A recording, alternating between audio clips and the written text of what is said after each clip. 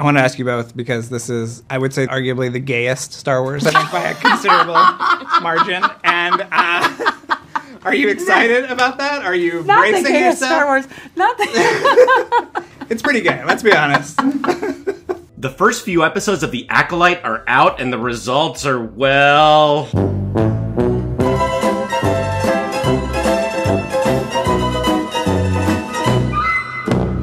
And now the studios are accusing fans of review bombing the show. But is it really review bombing when we see good reviews among all the bad ones? And who can we really trust to give us the straight skinny on whether this show is good or bad? Join me, dear viewer, as I dive back into the dumpster fire that is Disney's Star Wars. Before we get into this, make sure to like and subscribe. It really helps the channel out with continuing to grow, and it's totally free. In many of my other videos, I've made mention of Rotten Tomatoes and its critic versus audience scores. It's been an unusually excellent barometer of whether a show or movie is bad or not, but it's also been a great measure of whether something is woke or not. And just based on that Leslie Headland interview, we kind of know what direction the show is going to lean towards. Oh shit, here we go again. Yeah, it's really going there again.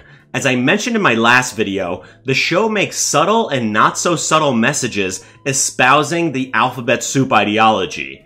So far in the first 2 episodes, we get the subtle messaging through the characters' wardrobes. Most of them are seen wearing yellow while female Rick James dons the purple hood. Both yellow and purple signify non-binary within the alphabet soup flag. Chris Gore has also dropped the bombshell that we'll get a lesbian birth and that the Force is now completely female. Now, if they focused on the story and character development and hired talented, experienced writers, I would have no problem with this. But they are blatantly pushing a message and agenda instead of good story and character development.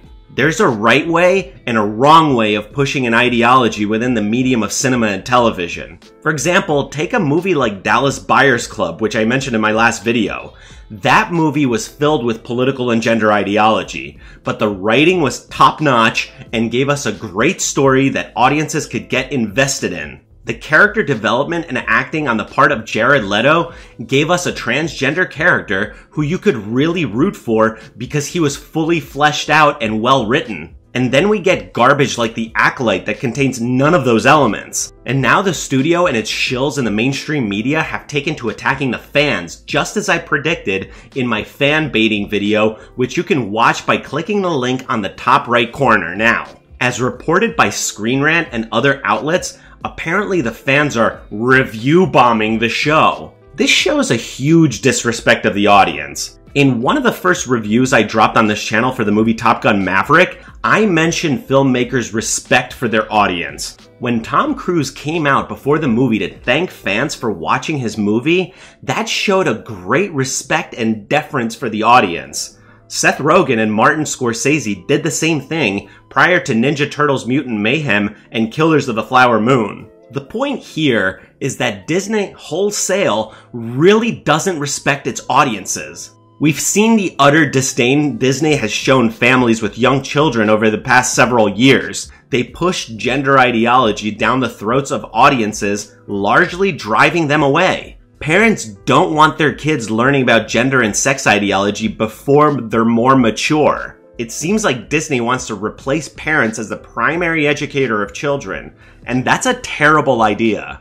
Sheer fucking hubris. The hubris of Disney thinking it can do better than parents in raising children is just shocking, and they seem to be continuing this trend with the latest Star Wars show, The Acolyte. When fans call them out on their bad writing, they then turn to insulting and attacking the fans. It's actually pretty damn childish if you ask me. These are the most thin-skinned people on planet Earth. They can't take criticism for their bad writing, and like a petulant child, they throw a temper tantrum. How about hiring good writers with some actual life experience instead of these soy boy woke millennial hipsters? Actually, I just had a great idea. Since most millennials and Gen Z writers lack life experience, why doesn't Disney hire some veterans? This would make perfect sense. Real people who have been to war can retell their harrowing experiences in a metaphorical way. The Iraq and Afghanistan war stories that we've gotten, like Green Zone and Lone Survivor,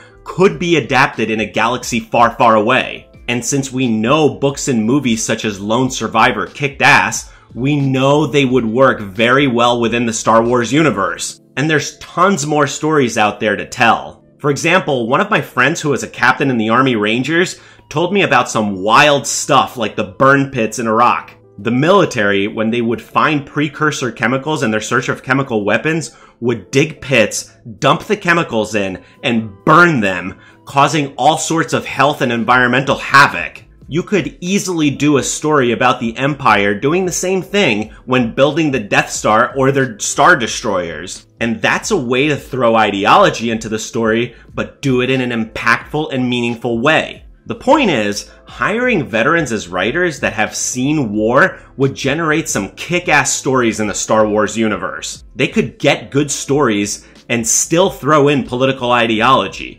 Everybody wins. But Disney is run by weak, beta-cuck progressives who wouldn't last 5 minutes in basic training, let alone war, and they show a huge disdain for those in uniform, so I doubt that this would ever happen. Hey, at least I provided a potential solution to the problem facing Disney and Star Wars. But what do you guys make of Disney attacking the fans of the show? Do you really think it's review bombing? Please do let me know down below in the comments, and as always, hit that like button, ring that notification bell, and smash that subscribe button, and I'll see you in the next one. Before you go, I do want to throw a big cheers and shout out to all our men and women in uniform. You made this video possible by defending my freedom to express my opinions, and without you, none of this would be possible. So a big thank you to all of you.